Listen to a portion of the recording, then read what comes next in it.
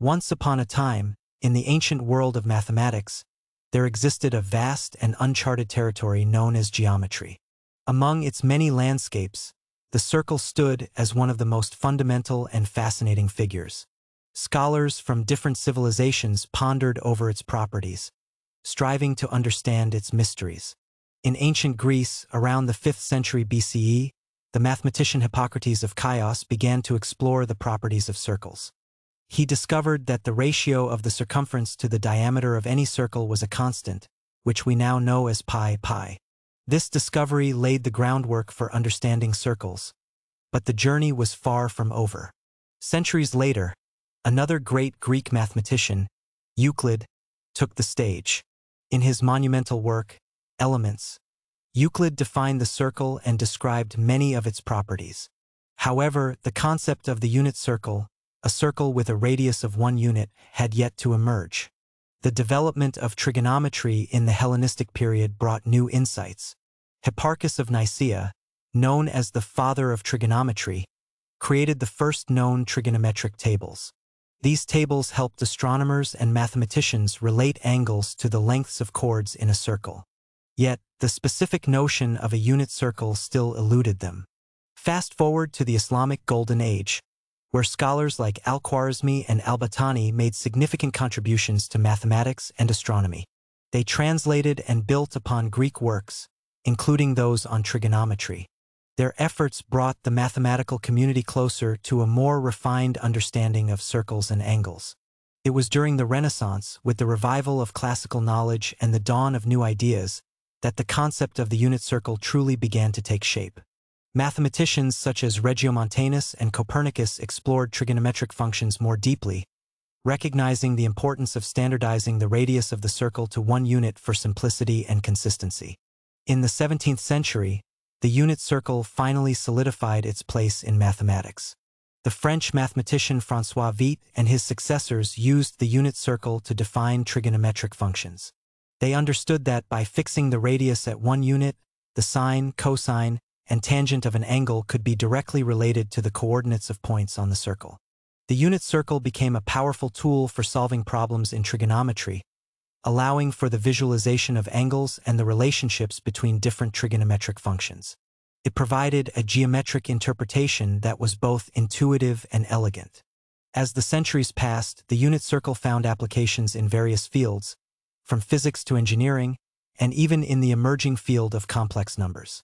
It became a cornerstone of mathematical education, a simple yet profound concept that continues to inspire and enlighten students and scholars alike. And so, the story of the unit circle is a testament to the collaborative and cumulative nature of mathematical discovery. From the ancient Greeks to the Renaissance thinkers, and beyond, the development of the unit circle exemplifies the timeless quest for knowledge and understanding that defines the spirit of mathematics. The story of the unit circle is enriched by contributions from scholars across the world, including significant advancements from India during the classical period. Indian mathematicians and astronomers made remarkable strides in trigonometry, which laid the groundwork for the concept of the unit circle and trigonometric functions. Around the 5th century CE, the renowned Indian mathematician and astronomer Aryabhata made significant contributions to trigonometry. In his seminal work, the Aryabhatiya, Aryabhata introduced the sine function, jaya, and produced tables of sine values for various angles. His work marked a departure from the Greek approach of using chords, instead focusing on the half-chord, which we now call the sine function. Aryabhata's sine table was accurate and provided a foundation for later advancements in trigonometry. Building on Aryabhata's work, another prominent Indian mathematician, Varahamihira, also contributed to the development of trigonometry in the 6th century CE. In his encyclopedic work, the Brihat Samhita, Varahamihira provided further trigonometric calculations and applications, demonstrating the practical utility of these concepts in fields like astronomy and astrology. The tradition of mathematical excellence continued with the work of Bhaskara I in the 7th century CE. Bhaskara I provided detailed explanations and improvements on Aryabhata's sine tables, further refining trigonometric calculations. He also introduced the concept of the versine, versin equals 1 minus cos, which played a role in the development of trigonometric identities and relationships. One of the most significant contributions came from the 12th century mathematician Bhaskara II, also known as Bhaskarakarya. In his monumental work, the Siddhanta Shromani, Bhaskara II presented comprehensive treatments of trigonometric functions, including sine, cosine, and their inverses. His work on these functions and their relationships can be seen as precursors to the modern understanding of the unit circle and its role in trigonometry. The Indian scholar's method of relating trigonometric functions to the circle influenced the later development of the unit circle concept. By focusing on the half-chord, sine, and its properties, they provided a framework that made it easier for later mathematicians to visualize and standardize trigonometric functions on a circle with a fixed radius of 1 unit. In summary, the contributions from Indian mathematicians like Aryabhata, Varahamihara, Bhaskara I, and Bhaskara II played a crucial role in advancing trigonometry. Their work laid the foundational principles that would later integrate into the broader concept of the unit circle, illustrating the interconnected and global nature of mathematical progress. Once upon a time, in the heart of the modern mathematical kingdom, the unit circle stood as a powerful and unifying symbol. Its origins were ancient, rooted in the works of the great scholars of Greece and India, but its influence had grown immensely in the contemporary world. The story of the unit circle in modern times begins with a group of curious students in a bustling classroom. Their teacher, Ms. Harper, stood before them with a smile, ready to unveil the secrets of the circle. "Today, we'll explore the magic of the unit circle," she announced, her eyes sparkling with excitement. With a wave of her hand, Ms. Harper drew a perfect circle on the board, its center at the origin of a coordinate plane, and its radius precisely 1 unit long. "This," she said, "is our unit circle. It may seem simple, but it's a gateway to understanding so much of the world around us." She began by explaining how the unit circle helps define trigonometric functions. Imagine an angle theta, measured from the positive x-axis. As we move around the circle, the coordinates of our point are cos, sin. These are our beloved cosine and sine functions, which help us understand waves, oscillations, and even the rhythms of music. The students were captivated, but Ms. Harper was just getting started. She ventured into the realm of complex numbers, where the unit circle revealed even deeper mysteries. "In the complex plane," she said, "every point on the unit circle represents a complex number of the form cos plus isen. This is Euler's formula, and it's the cornerstone of so many mathematical theories." Ms. Harper illustrated how Euler's formula linked trigonometry to the exponential function, showing how it could describe everything from the swinging of a pendulum to the quantum states of particles. The students marveled at how a simple circle could be so profound. Next, she took them on a journey into the world of Fourier transforms. "Here," she said, "the unit circle helps us break down complex signals into simple periodic components. This is the magic behind digital music, image processing, and even the way we compress videos." The students imagined the world of signals and frequencies, understanding that every sound they heard and every image they saw could be analyzed using the unit circle. The circle's power seemed limitless, but Ms. Harper wasn't finished. She revealed how the unit circle played a key role in computer graphics. When we create animations or render 3D objects, we use the unit circle to calculate rotations and transformations. It's what makes our favorite video games and movies come to life. The students envisioned the heroes and worlds of their beloved games, all brought to existence through the mathematical prowess of the unit circle. As the lesson drew to a close, Ms. Harper shared one more secret. "In machine learning and data science," she said, "the unit circle helps us understand the patterns and relationships in complex data. It's a tool that guides us in making sense of the vast amounts of information in our digital age." The students sat in awe, realizing that the unit circle was not just a geometric shape, but a bridge connecting countless domains of knowledge. It was a testament to the unity of mathematics, science, and technology, all woven together by this simple, elegant figure. And so, in the modern world, the unit circle continued to inspire and enlighten, a timeless symbol of the interconnectedness of all things mathematical. Its story, ever evolving, was a reminder of the endless wonders that lay hidden in the world of numbers, waiting to be discovered by curious minds. Welcome everyone to our presentation on the Riemann hypothesis. Today, we will explore some of the most fascinating aspects of number theory and delve into one of its most enduring mysteries, Euler's initial work. We begin with the remarkable contributions of Leonhard Euler. In the 18th century, Euler made groundbreaking discoveries in understanding infinite series. He introduced the idea that the harmonic series, which is the sum of the reciprocals of the positive integers, could be expressed as a product over prime numbers.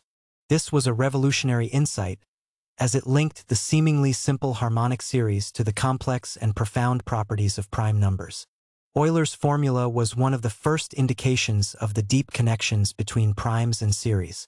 Basel problem solution. Euler didn't stop there. He also tackled the Basel problem, which was concerned with finding the exact sum of the reciprocals of the squares of the integers. By examining the sine function and its product representation, Euler derived a formula for this sum. He showed that the sum of these reciprocals is equal to pi caret 2/6. This result was a significant achievement in mathematics and highlighted Euler's ability to uncover connections between different mathematical concepts. Riemann's analytical machinery. Moving to the 19th century, we encounter Bernhard Riemann, who expanded our understanding of complex functions. Riemann introduced the concept of analytical continuation, which allowed for the extension of functions beyond their initial domains. For example, he extended the Riemann zeta function, which was initially defined only for complex numbers with real parts greater than 1, to the entire complex plane except for s equals 1, where it has a simple pole. This was a crucial advancement in complex analysis and paved the way for deeper exploration of functions. Riemann's zeta function. The Riemann zeta function is central to our discussion. For values of s with real parts greater than 1, it is defined as the sum of the reciprocals of integer powers. Riemann's extension of this function to all complex numbers, except s equals 1, revealed new dimensions of mathematical exploration. The zeta function became a key object of study in number theory and complex analysis, connecting various areas of mathematics. Dirichlet eta function. Riemann was also influenced by the Dirichlet eta function, defined by an alternating series. This function is closely related to the zeta function and provides valuable insights into its behavior, particularly for values of s less than 1. The relationship between the eta function and the zeta function is encapsulated in a simple formula involving the gamma function and powers of 2, which helps in understanding the zeta function's properties across different regions. Reflection properties. One of Riemann's major discoveries was the reflection formula for the zeta function. This formula demonstrates a symmetry between the values of the zeta function at s and 1 minus s. Specifically, it shows that zeta 1 minus s can be expressed in terms of zetas using factors involving pi, the gamma function, and trigonometric functions. This reflection formula is fundamental to the theory of the zeta function and provides deep insights into its structure. Jacobi theta function. Riemann also made use of the Jacobi theta function, which has significant applications in various areas of mathematics. The theta function's series representation and modular properties were instrumental in Riemann's derivation of the functional equation for the zeta function. This equation is crucial for understanding the zeta function's behavior across the complex plane and highlights its intricate connections to other mathematical functions. Functional equation of the zeta function. The functional equation of the zeta function relates its values at s and 1 minus s through a complex expression involving pi, the gamma function, and trigonometric functions. This equation is a key result in the theory of the zeta function, showcasing its symmetry and the deep relationships between different mathematical concepts. Riemann's seminal paper. In 1859, Riemann published his seminal paper on the distribution of prime numbers, which introduced the zeta function and laid the groundwork for modern analytic number theory. This paper was a milestone in mathematical history and has had a lasting impact on the field, influencing subsequent research and discoveries. Riemann's hypothesis. Finally, we address the Riemann hypothesis itself. Riemann proposed that all non-trivial zeros of the zeta function lie on the critical line where the real part of s is half. This hypothesis has profound implications for number theory, particularly in understanding the distribution of prime numbers. Despite extensive numerical evidence supporting the hypothesis, a formal proof or disproof remains one of the greatest challenges in mathematics. The story of Riemann hypothesis continues. In a bustling town, Kolkata in India, there lived an accountant named Suraj. By day, he meticulously balanced books and ensured that every penny was accounted for. His life an intricate dance of numbers. But by night, Suraj's world transformed into something far more extraordinary. One day, while poring over some physics concepts, Suraj stumbled upon a reference to the dimensionless fine structure constant. This constant, a fundamental number in physics, had always intrigued him with its mysterious significance. As he delved deeper into its properties, another thought surfaced in his mind, a thought that linked this constant to something called Charles's constant, which he had encountered during one of his late-night reading sessions. Charles's constant was nearly half the value of the fine structure constant, and this curious relationship set Suraj's mind racing. Could there be a connection between these two constants? And if so, was it purely coincidental? Or was there a deeper mathematical truth hidden beneath the surface? As an accountant, Suraj was accustomed to finding patterns and relationships in numbers, especially when it came to averages. He thought about the various averaging methods he used in his work, calculating the average inventory, average receivables, and average payables. These techniques, though simple, often revealed trends and insights that were not immediately apparent in the raw data. Could the relationship between the fine structure constant and Charles's constant be similar? Could it be the result of some form of averaging, akin to the techniques used in accounting? The idea intrigued Suraj, and he couldn't shake the feeling that there was something more to this connection. With renewed energy, Suraj began to explore this possibility, applying the principles of algebra and intuition that had guided him so far. He knew that if there was indeed a link between these constants, it could be a crucial piece of the puzzle in his quest to understand the Riemann hypothesis. As he worked through the numbers, Suraj felt a familiar excitement building within him. This was the thrill of discovery, the joy of uncovering something new and unexpected. And though he was still far from his ultimate goal, Suraj knew that every step he took brought him closer to unraveling the mysteries of the universe, one equation at a time.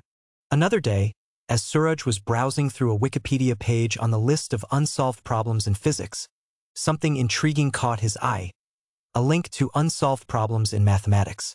Feeling curious, he clicked on it and began to scroll through the list, wondering what mathematical mysteries awaited him. As he scanned the page, a statement suddenly made him stop in his tracks. There it was, the Riemann hypothesis. Suraj had never heard of it before, but something about the problem drew him in. The hypothesis stated that the non-trivial zeros of the Riemann zeta function all had a real part of 1/2.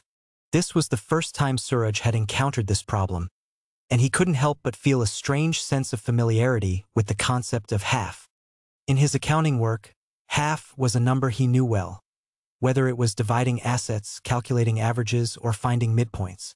But here, in this grand, unsolved problem of mathematics, it seemed to take on a new, almost mystical significance. Suraj pondered this idea.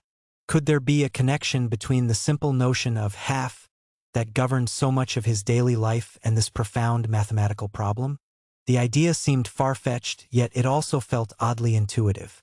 The more he thought about it, the more he was convinced that there was something here, something worth exploring.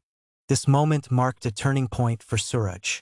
The Riemann hypothesis had captured his imagination, and he couldn't resist the urge to delve deeper. He didn't fully understand the problem yet, but he knew that his journey into this world of numbers had only just begun. And as he sat back, staring at the screen, Suraj realized that this was the beginning of a new chapter in his life, one where his love for numbers might just lead him to uncovering one of the greatest mysteries of all. Suraj's journey into the world of the Riemann hypothesis led him to the works of one of mathematics' greatest pioneers, Leonhard Euler. Eager to understand the roots of the problem, Suraj started with Euler's exploration of the zeta function, which had laid the groundwork for so much of modern mathematics. He delved into the Basel problem, a famous puzzle that had baffled mathematicians for decades until Euler solved it with his remarkable ingenuity.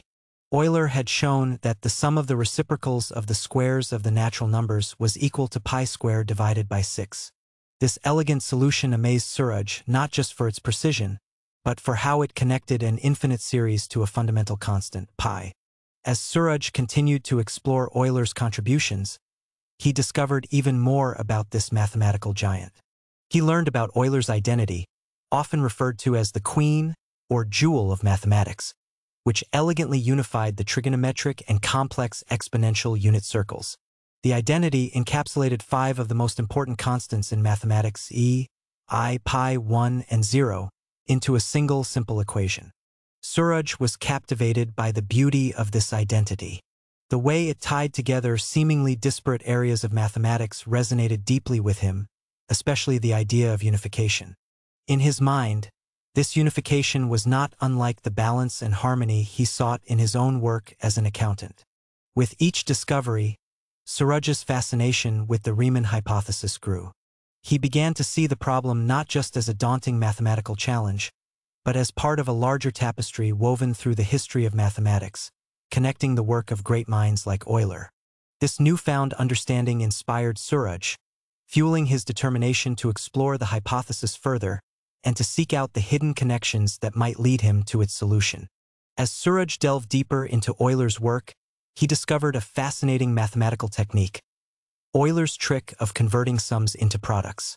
This method, which connected the additive and multiplicative structures of numbers, intrigued Suraj. It was a simple yet profound insight that had allowed Euler to explore the properties of the zeta function in new and unexpected ways. Inspired by this idea, Suraj decided to take it one step further. He set out to calculate the infinite product of zeta values both from the sum side and the product side using an induction approach. His goal was to see if this method would reveal any new insights into the behavior of the zeta function, particularly around its critical points. As he worked through the calculations, Suraj arrived at a surprising result. According to his method, the value of the zeta function at s equals 1 seemed to equal 1. This caught him off guard because he knew that zeta 1 was known to be divergent, a fact first established by Nicole Oersma through his comparison test, and later confirmed by Riemann's functional equation which showed a pole at s equals 1. This unexpected result presented Suraj with a new challenge. How could he reconcile his findings with the well-established knowledge that zeta 1 was divergent? He realized that the answer might lie in the concepts of regularization or renormalization, mathematical techniques used to make sense of infinite or undefined quantities. The idea of dealing with essential singularities fascinated Suraj. These were points where a function behaved in a wildly unpredictable manner, and yet there was a possibility of taming this behavior through careful mathematical manipulation. Suraj saw this as a clue, a potential key to unlocking a deeper understanding of the Riemann hypothesis. Driven by this new insight, Suraj immersed himself in the study of regularization and renormalization techniques. He knew that this was uncharted territory for him, but he was determined to explore it. After all, he had already come so far by trusting his intuition and applying simple, yet powerful mathematical principles. This was just the next step in his extraordinary journey. Suraj knew that tackling renormalization was a daunting task, especially for someone with his background. He decided to take a step back and focus on something more manageable, something that still held the potential to reveal new insights. With his newfound understanding of Euler's methods, Suraj began to experiment. He injected the exponential form of complex numbers into Euler's sum-to-product form, a technique that intrigued him because of its elegant connection between different areas of mathematics. As he worked through the equations, Suraj found himself landing on a familiar and fundamental concept: the unit circle. The unit circle, with its perfect symmetry and balanced rotation, was a powerful visual representation of mathematical principles.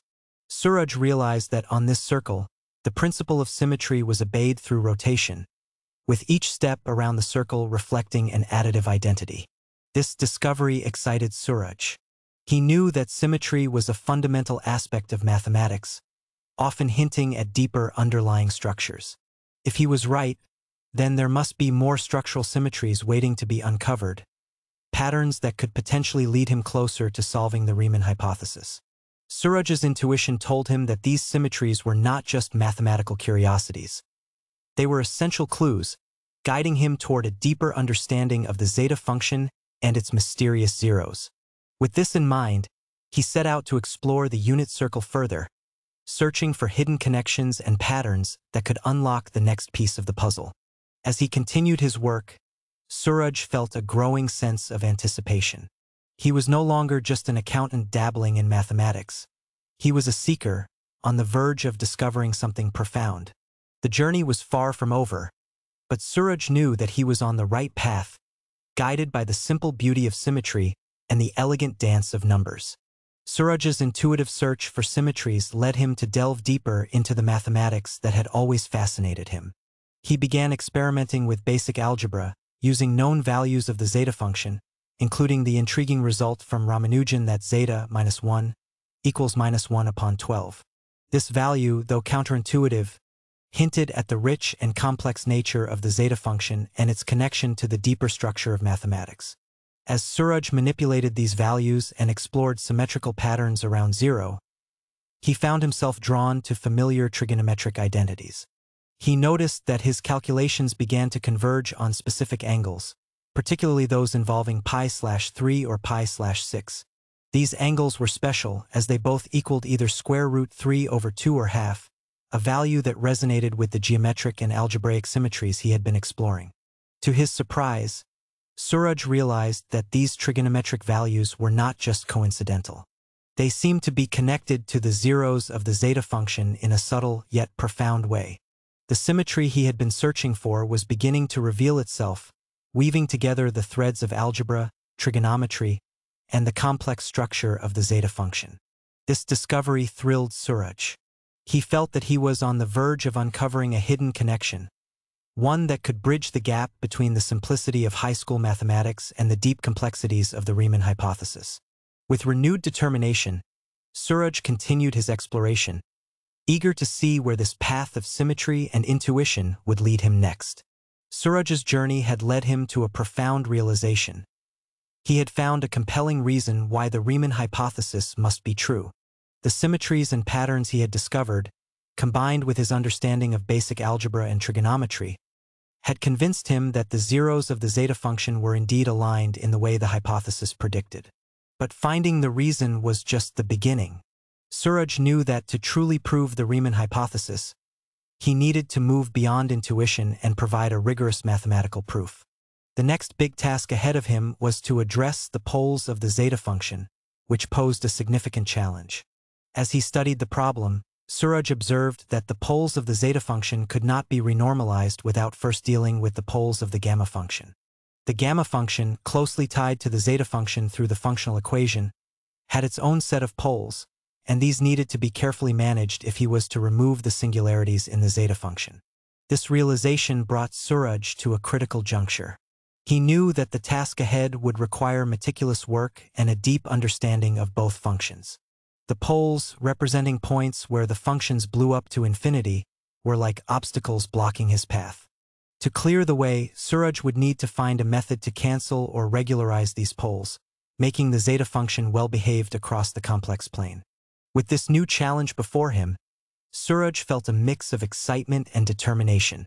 He knew that he was venturing into complex and uncharted territory, but he also knew that this was the crucial step needed to solidify his proof. The journey had been long and filled with unexpected discoveries, but Suraj was ready to take on the final task and see his work through to completion. As Suraj delved deeper into the mathematics of the zeta and gamma functions, he encountered another intriguing issue. He realized that factorial functions, fundamental to many areas of mathematics, had no inverse, a fact that seemed to challenge the symmetrical principles of multiplicative identity. Factorials, which grow rapidly with each positive integer, did not have a straightforward inverse function. This was particularly problematic when extending the concept to complex numbers, as there was no functional representation for negative factorials. This absence of an inverse seemed to contradict the symmetric laws that underpinned much of algebra and arithmetic. Moreover, Suraj discovered that factorials were not closed algebraically under complex numbers. Higher analogues of factorials, such as the gamma function, also faced limitations. The gamma function, though a generalization of the factorial function to complex numbers, still did not resolve the issue of negative factorials, nor did it provide a complete algebraic closure.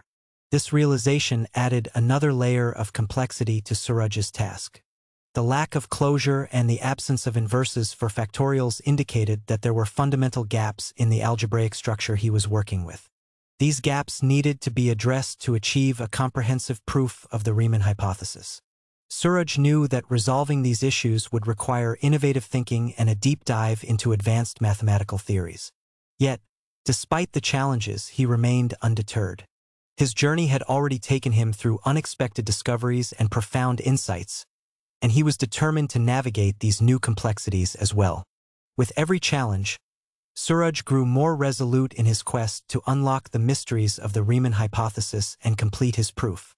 To tackle the challenge of the factorial functions and their limitations, Suraj decided to innovate. He took inspiration from Euler's gamma function and created a new variant by shifting its argument down by 1 unit. This adjustment provided an additional depth, effectively removing the problematic pole at 0. This new function, which Suraj named the capital delta function due to its triangular appearance, proved to be self-recursive. It maintained a consistent 1-unit distance from the gamma function, providing a useful modification to handle the issues he had encountered. Suraj was careful to distinguish his capital delta function from other delta functions in use, such as Dirac's delta function, which had a different role and properties. His capital delta function was designed specifically to address the challenges of the gamma function and its limitations. With this new tool at his disposal, Suraj felt more equipped to tackle the complexities of his proof. The capital delta function offered a fresh perspective and a potential solution to the problems he faced. As he continued his work, Suraj hoped that this innovative approach would bring him closer to a rigorous proof of the Riemann hypothesis, bridging the gaps he had discovered and adding a new dimension to his mathematical journey. With the capital delta function ready, Suraj turned his attention to incorporating it into the Riemann zeta function's functional equation. This was a crucial step in addressing the poles and singularities that had previously posed challenges. The original functional equation for the zeta function involves several components. Suraj aimed to modify it by integrating his newly developed capital delta function. Here's how he approached it. 1. Incorporating the capital delta function. Suraj began by adapting the gamma function term in Riemann's equation. Instead of the gamma function, he introduced the capital delta function. The revised equation looked like this. The zeta function of s was now expressed in terms of the zeta function at 1 minus s, multiplied by other factors including the capital delta function. Specifically, the equation used the capital delta function to handle the singularities at 0. 2. Testing and verification. Suraj carefully tested this new equation across various values of s. He needed to ensure that the revised equation worked correctly and did not introduce any new issues. This involved comparing his results with known outcomes and verifying that the changes resolved the singularity problems. 3. Exploring implications. By integrating the capital delta function, Suraj hoped to simplify the zeta function's behavior, particularly around its poles. This adjustment aimed to provide a more stable foundation for his proof, helping to address some of the core challenges associated with the zeta function's singularities. This effort to rebuild the functional equation marked a significant step in Suraj's journey. It was a move towards resolving the complex issues he had encountered and advancing his work on the Riemann hypothesis. With this innovative approach, Suraj was hopeful that he was closer to achieving a breakthrough. The initial manipulation of incorporating the capital delta function into the Riemann zeta function's equation showed promise. However, deriving the complete alternate functional equation proved to be more challenging than Suraj anticipated. He faced several hurdles in ensuring that all components aligned correctly. To tackle these challenges, Suraj needed to 1. Exploit gamma function's reflection. The gamma function's reflection formula is a critical tool in complex analysis. Suraj used this formula to help manage the singularities and poles. This reflection property relates the gamma function evaluated at s and 1 minus s, providing valuable insights into its behavior across different regions of the complex plane. 2. Utilize zeta function's reflection. Similarly, the reflection properties of the zeta function were crucial. Suraj needed to carefully apply these properties to ensure that the alternate functional equation maintained consistency and accuracy. 3. Handle zeta function's limit. The behavior of the zeta function at various limits was another key consideration. Suraj had to ensure that the new equation correctly accounted for the zeta function's behavior as s approached specific values, particularly those where it exhibited known divergences or special properties. 4. Apply various translations and transformations. Suraj explored different translations and transformations to align the new functional equation with the known properties of the zeta function. These transformations helped manage the relationship between the zeta function and the capital delta function, ensuring that the new equation was both consistent and effective. Suraj's approach involved meticulous calculations and a deep understanding of complex function theory. Despite the challenges, he was determined to refine the equation step by step. Each adjustment brought him closer to a robust solution that could potentially resolve the singularity issues and support his proof of the Riemann hypothesis. As he worked through these complexities, Suraj's perseverance and mathematical intuition guided him. He remained hopeful that his efforts would lead to a significant breakthrough in his quest to solve one of mathematics' most profound problems. After much effort, Suraj had successfully derived the alternate functional equation for the Riemann zeta function, incorporating his capital delta function. The next crucial step was to test this new equation to see if it supported the proof of the Riemann hypothesis. To test the alternate functional equation, Suraj chose a specific value to evaluate it. He set the left-hand side of the equation to the zeta function evaluated at half. This choice was strategic, as evaluating the function at this point could reveal if the right-hand side of the equation approached zero in a generalized manner. Here's what Suraj did. 1. Setting the test value, Suraj substituted half into the left-hand side of the alternate functional equation. This choice was significant because the behavior of the zeta function at this point was of particular interest and could provide insights into the nature of its zeros. 2. Evaluating the right-hand side. By evaluating the right-hand side of the equation with the same test value, Suraj aimed to determine if it approached zero. If the right-hand side consistently approached zero when the left-hand side was set to half, it would suggest that the equation might indeed support the existence of zeros at specific points. 3. Interpreting the results. The results of this test were crucial. If Suraj found that the right-hand side went to zero in a generalized way, it would provide strong evidence that the alternate functional equation was correctly structured and that the zeta function had the desired properties.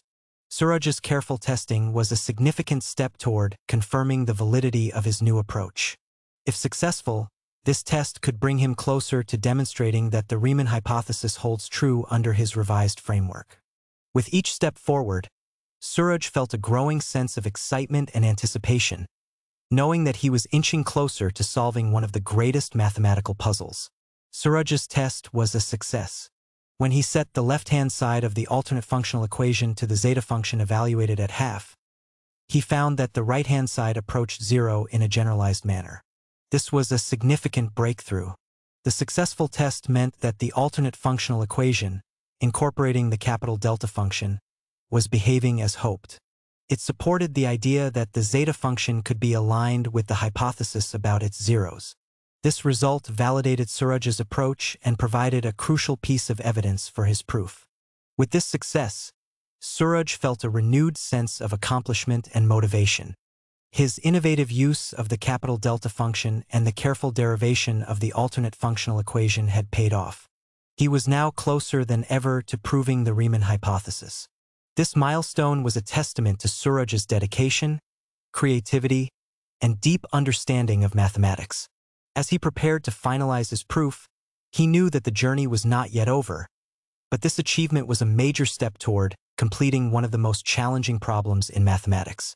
With the successful validation of his alternate functional equation, Suraj moved on to the next critical phase of his work: unification. This step involved integrating his findings into a cohesive framework that would solidify his proof of the Riemann hypothesis. Here's how Suraj approached the unification process. 1. Integrating the capital delta function. Suraj began by ensuring that the capital delta function was seamlessly incorporated into the overall framework of his proof. He needed to confirm that this new function worked harmoniously with the zeta function and did not introduce inconsistencies. 2. Aligning with existing theories. Suraj reviewed his results to ensure they aligned with established mathematical theories and principles. This included checking compatibility with known results and theories related to the zeta function, the gamma function, and other related functions. 3. Verifying consistency across equations. Suraj examined the consistency of his revised functional equation across various scenarios and values.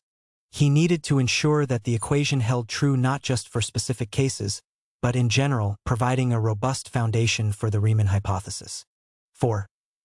Finalizing the proof. With everything in place, Suraj worked on consolidating his findings into a final proof.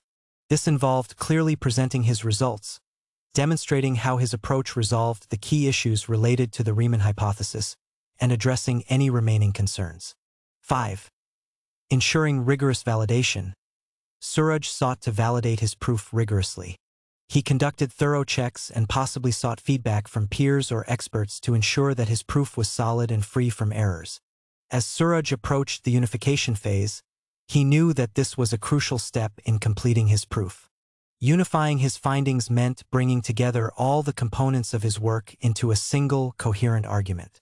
This final step would determine whether his approach could stand up to scrutiny and whether he could claim success in proving one of the most famous conjectures in mathematics. With determination and careful attention to detail, Suraj set out to complete this pivotal phase of his journey, hopeful that his proof would be a significant contribution to the field. Now over to Suraj for rest of the story. The quest for unification. At the heart of my proof lies the extension of the Riemann zeta function. The key was an alternate functional equation, one that emerged from the reflection properties inherent in both the zeta and gamma functions. This equation wasn't merely a mathematical curiosity. It became the linchpin of a deeper understanding. By weaving together this new variant of the zeta function with Euler's zeta function, I discovered a surprising harmony. These two distinct functions acted as harmonic conjugates, complementing each other in a dance of mathematical elegance. This union provided a unified framework, allowing the zeta function to transcend its previous limitations. The role of the dual unit circle. The unification led to a profound transformation of the zeta function. It evolved into an entire function, meaning it became holomorphic across the entire complex plane. But this transformation wasn't just about removing singularities. It reshaped the very nature of the zeta function's behavior. In this new form, the zeta function reaches its maximum modulus not within the traditional boundaries but beyond the unit circle, on what I describe as the boundary of the dual unit circle. This boundary became a critical region, revealing the peak of the function's amplitude. Conversely, the function's zeros, the elusive points that hold the key to the Riemann hypothesis, emerged on the half-unit circle where the modulus is minimized. Complying with Liouville's theorem. This behavior aligns seamlessly with Liouville's theorem. The theorem, a cornerstone of complex analysis, asserts that a bounded entire function must be constant. However, the newly unified zeta function, unbounded in its domain, navigates through the landscape of the dual unit circle, obeying the maximum modulus principle in a way that resonates with Liouville's insights. A new perspective on an ancient problem. This narrative represents not just a mathematical proof but a new perspective on an age-old problem. By extending the zeta function through alternate paths and finding harmony in its dual nature, we uncover a structure that aligns with the deepest principles of complex analysis. The Riemann hypothesis, long considered insurmountable, may now have a new avenue toward resolution. This journey is a testament to the power of unification and the beauty of finding connections where none were previously seen. The zeta function, once constrained, now stands as a testament to the boundless potential of mathematical exploration. In any groundbreaking work, especially one as monumental as a proposed proof of the Riemann hypothesis, critique and skepticism are inevitable. The strength of my proof lies not only in the mathematical rigor but in the innovative approach that challenges traditional boundaries. Embracing novelty in mathematics. Critics may argue that extending the Riemann zeta function through an alternate functional equation is unconventional. However, history has shown that mathematical progress often comes from reimagining established concepts. The alternate functional equation derived from the reflection properties of the zeta and gamma functions is not an arbitrary extension. It is deeply rooted in the inherent symmetries of these functions. By exploring these symmetries, I've uncovered a new perspective that adds coherence to the zeta function's behavior. Harmony with established theories. Some may question the unification of the zeta function with Euler's zeta function, seeing them as distinct entities. Yet, in complex analysis, the concept of harmonic conjugates is well established. By positioning these functions as harmonic conjugates, I've created a framework that unifies their behavior, offering a more comprehensive understanding of their relationship. This unification is not a departure from tradition but an expansion of it, extending the reach of what we know. Addressing the behavior on the dual unit circle. The introduction of the dual unit circle and the function's behavior on its boundary may be seen as speculative. However, this approach is firmly grounded in the principles of complex analysis. The concept of dual structures is not new. It's a natural extension of the geometric interpretations of complex functions. The maximum modulus principle, as applied to the boundary of the dual unit circle, is a logical extension of classical theorems, including Liouville's theorem. By demonstrating that the zeta function's zeros align with the minimum modulus on the half-unit circle, I've provided a concrete manifestation of this theoretical framework. Rigor and mathematical integrity. Critics might also focus on the need for absolute rigor. Every step of my proof has been carefully constructed, with a focus on mathematical integrity. The extensions and transformations I propose are not mere conjectures. They are supported by deep analysis and rooted in established mathematical theory. The new perspectives I introduce are not about bending the rules of mathematics but about applying them in innovative ways to reach new conclusions. The role of skepticism in advancing knowledge. I welcome skepticism as it is a vital part of the mathematical process. It ensures that ideas are tested, refined, and either validated or disproven. My work is open to scrutiny, and I encourage my peers to engage with it critically. If my proof withstands this scrutiny, it will only be stronger for it. If there are aspects that can be improved or refined, I am committed to addressing them, as my goal is the pursuit of truth, not the defense of an unassailable position. In defending my work, I stand by the innovative methods and rigorous analysis that have guided my proof. I believe that by embracing new perspectives and challenging traditional boundaries, we can move closer to resolving one of the most profound questions in mathematics. Critics may assert that any valid proof of the Riemann hypothesis must be derived exclusively from the classical Riemann zeta function itself, without involving variance or related functions.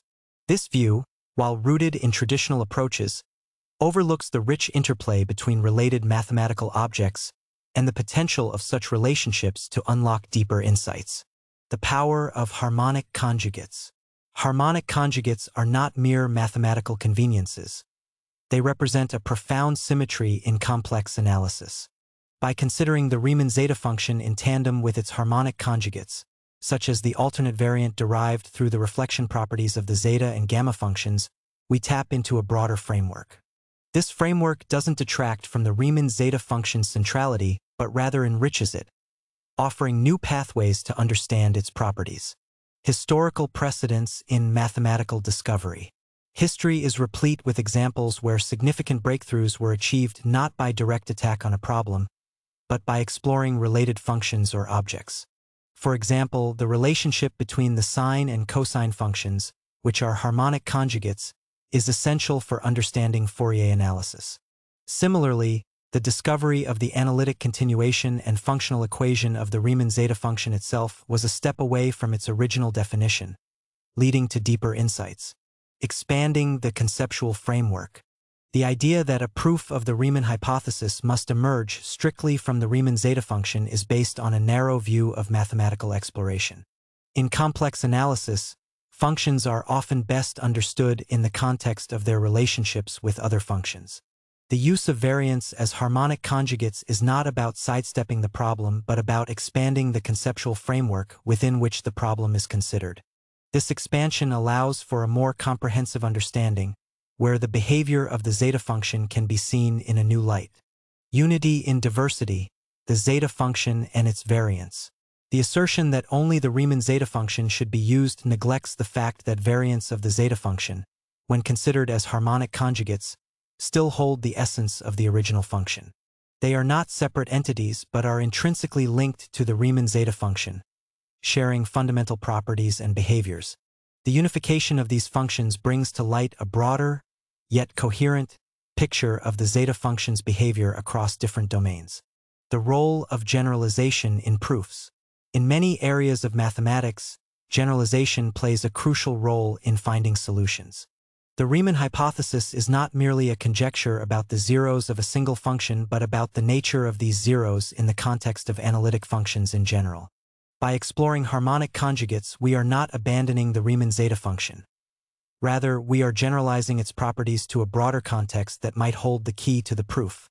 Conclusion: embracing broader horizons.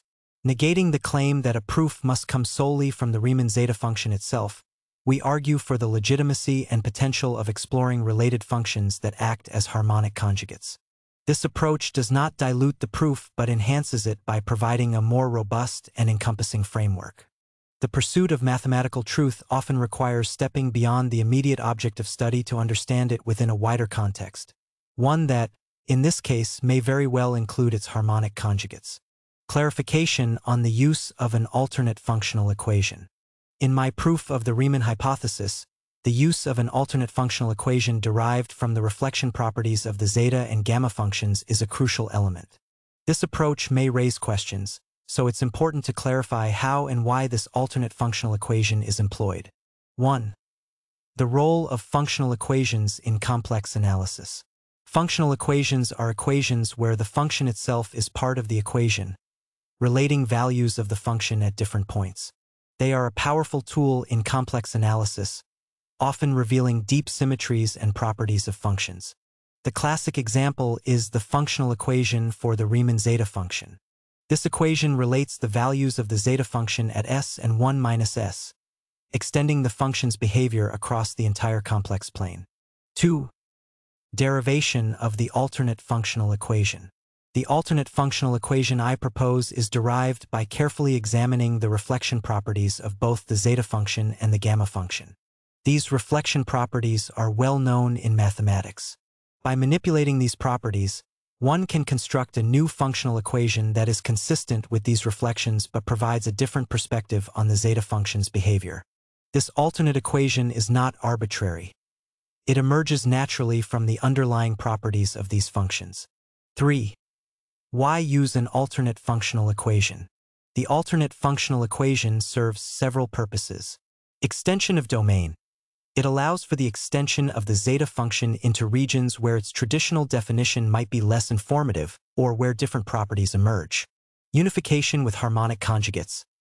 This equation facilitates the identification of harmonic conjugates to the zeta function, leading to a broader framework where the zeta function and its variants can be unified. Insight into zeros and moduli.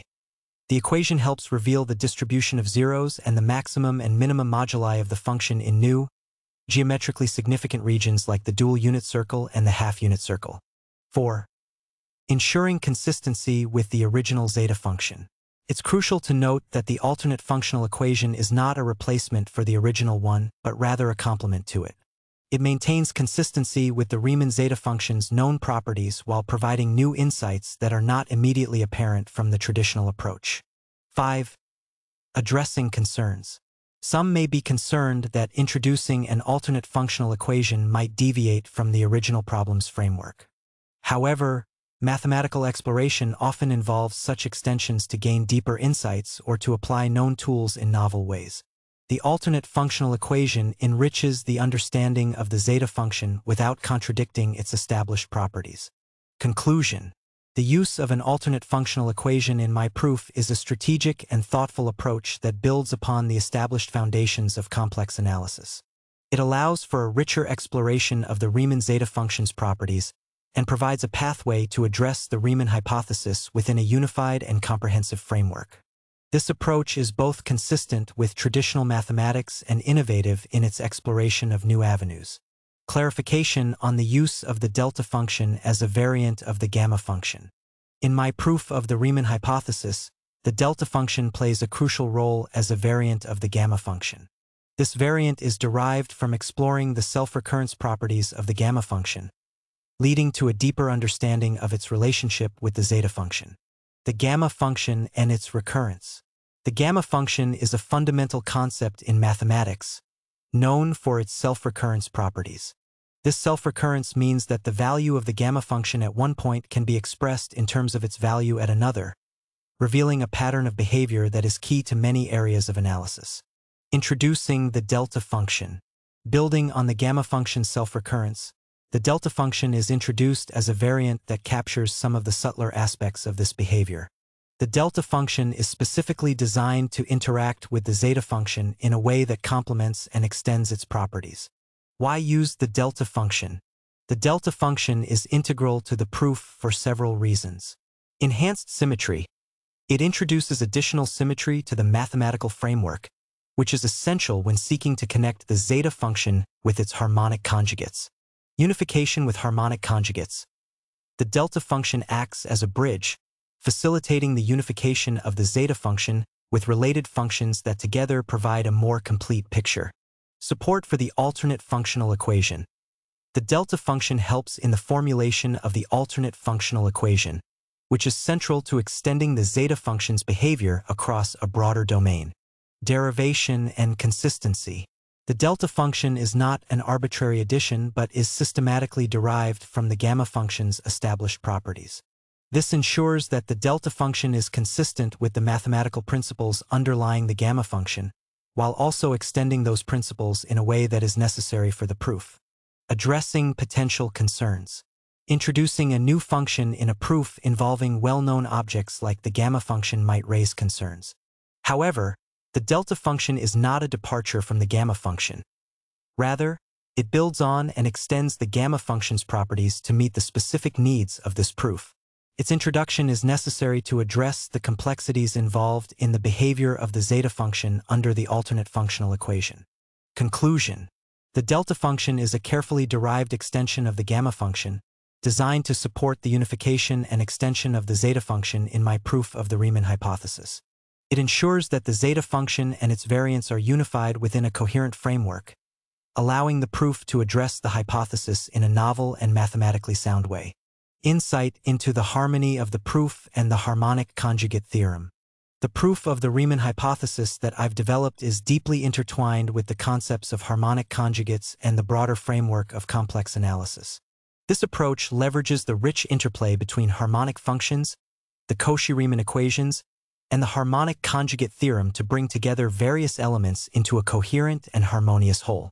Background concepts. Laplace's equation and harmonic functions. Harmonic functions are solutions to Laplace's equation, a second-order partial differential equation. In two dimensions, if a function u, x, y satisfies Laplace's equation, i.e., the sum of its second partial derivatives with respect to each variable equals 0, it is called a harmonic function. Harmonic functions are central to many areas of mathematical physics and complex analysis due to their nice properties, such as being infinitely differentiable within their domain. Continuous differentiability and analytic functions. For a function to be harmonic, it must be continuously differentiable within its domain. In complex analysis, a function of a complex variable is said to be analytic or holomorphic if it is differentiable at every point in its domain. The real and imaginary parts of an analytic function are harmonic functions, which brings us to the concept of harmonic conjugates. The Cauchy-Riemann equations. The Cauchy-Riemann equations provide the necessary and sufficient conditions for a function to be analytic. These equations link the partial derivatives of the real and imaginary parts of a complex function. If a complex function satisfies the Cauchy-Riemann equations, it is not only analytic but also its real and imaginary parts are harmonic functions. The harmonic conjugate theorem. The harmonic conjugate theorem states that if u, x, y is a harmonic function, then there exists a function v, x, y such that the complex function f, z equals u, x, y plus 4x, y is analytic. The function v, x, y is called the harmonic conjugate of u, x, y. This theorem is fundamental because it shows how harmonic functions pair up to form analytic functions, which are the building blocks of much of complex analysis. How these concepts integrate in the proof. Unification through harmonic conjugates. In my proof, the Riemann zeta function and its variant, derived through an alternate functional equation, are viewed as harmonic conjugates. This approach builds directly on the harmonic conjugate theorem. By treating these functions as harmonic conjugates, we ensure that they form a unified analytic structure, consistent with the principles of complex analysis. Role of the delta function. The delta function, as a variant of the gamma function, is derived from the gamma function's self-recurrence properties. This function is designed to harmonize with the zeta function and its variants, ensuring that the entire framework satisfies the conditions of the harmonic conjugate theorem. This not only ties the functions together analytically but also ensures their behavior aligns with the broader principles of harmonic functions and their conjugates. Extending the zeta function's behavior. The alternate functional equation, supported by the delta function, extends the zeta function beyond its traditional domain. In doing so, it maintains the continuity and differentiability required by the Cauchy-Riemann equations, ensuring that the extended zeta function remains analytic. The maximum modulus principle, seen in the behavior of the function on the dual unit circle, and the distribution of zeros on the half-unit circle are direct consequences of this harmonic relationship. Complying with Liouville's theorem. Liouville's theorem asserts that a bounded entire function must be constant. In the context of my proof, the zeta function, after being unified and extended through harmonic conjugates, becomes an entire function that is unbounded but has well-defined behavior. This compliance with Liouville's theorem is a testament to the harmony of the functions within the analytic framework, further reinforcing the validity of the proof. Conclusion. The integration of these concepts, harmonic functions, the Cauchy-Riemann equations, harmonic conjugates, and analytic functions, creates a harmonious structure in the proof of the Riemann hypothesis. By ensuring that each component aligns with the principles of harmonic conjugates and complex analysis, the proof forms a coherent whole. This harmony not only adds mathematical elegance but also ensures that the proof is grounded in well-established theories, offering a fresh perspective on one of mathematics' most enduring challenges. The harmonic conjugate as an additive inverse of the zeta function. In the framework of my proof of the Riemann hypothesis, the harmonic conjugate of the Riemann zeta function plays a unique and critical role.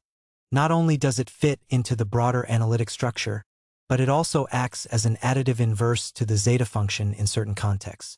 This property adds an extra layer of depth to the proof and highlights the intricate relationships between these functions. Understanding the additive inverse. In mathematical terms, an additive inverse of a function f is another function g such that f plus g equals 0. In the context of complex analysis, if we say that a function v is an additive inverse of the Riemann zeta function zetas, it means that there are specific values or conditions where the sum of zetas and versus results in 0. Harmonic conjugate as an additive inverse. In the proof, the harmonic conjugate of the zeta function, derived through the reflection properties and involving the delta function, exhibits properties such that it negates the values of the zeta function under certain conditions. This means that for some values or regions in the complex plane, the sum of the zeta function and its harmonic conjugate results in 0. This additive relationship underscores a deeper connection between these functions and their harmonic properties. Implications of the additive inverse. 1. Enhanced symmetry. The property of the harmonic conjugate acting as an additive inverse adds symmetry to the framework. It implies that the zeta function and its conjugate are intricately linked, reinforcing the idea that they are part of a unified analytic structure. 2. Insight into zeros. The fact that the harmonic conjugate can negate the values of the zeta function in some cases provides additional insight into the distribution of zeros. Specifically, it suggests that the locations where this additive inverse relationship holds may be closely related to the zeros of the zeta function, offering a refined view of where and how these zeros are distributed. 3. Analytic continuation. The additive inverse property supports the analytic continuation of the zeta function by showing that its behavior can be balanced or countered in specific regions. This balancing act helps to ensure that the extended function remains analytic and adheres to the conditions required by the harmonic conjugate theorem. 4. Unification of functions. By demonstrating that the harmonic conjugate can act as an additive inverse, the proof shows that the zeta function and its conjugate are not merely related but are interdependent in a way that enriches our understanding of their joint behavior. Conclusion: the harmonic conjugate's role as an additive inverse of the Riemann zeta function adds a significant dimension to the proof. It highlights a deep and elegant symmetry between the zeta function and its conjugate, aligning with harmonic properties and contributing to the broader analytic framework. This relationship not only provides insights into the zeros of the zeta function but also supports the proof's coherence and validity within the context of complex analysis. Clarification on the behavior of the unified zeta function. In the context of my proof, after unifying the Riemann zeta function with its harmonic conjugate through the alternate functional equation, the function does not turn into zero but remains constant at a specific value. Here's a detailed explanation of this behavior. Unification and its effect. 1. Unification process. The unification of the Riemann zeta function with its harmonic conjugate involves extending the function using an alternate functional equation derived from the reflection properties of the zeta and gamma functions. This process creates a new framework where the zeta function and its conjugate work together to form a more comprehensive function. 2. Result of unification.